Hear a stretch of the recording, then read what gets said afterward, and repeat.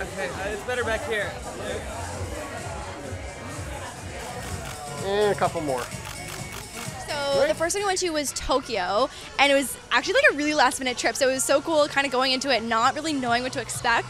And I'm half Japanese and I've always wanted to go to Japan and Tokyo. So I think the best part was just like taking in everything new about the city. It was such a different vibe than anything else in North America. And just like, I'm protecting a camera of someone else right now, so I feel very So in my episode, I go exploring New York City and I interview a bunch of Disney founders, and I also get to talk to the creative director of Coach for the Disney Times Coach collection.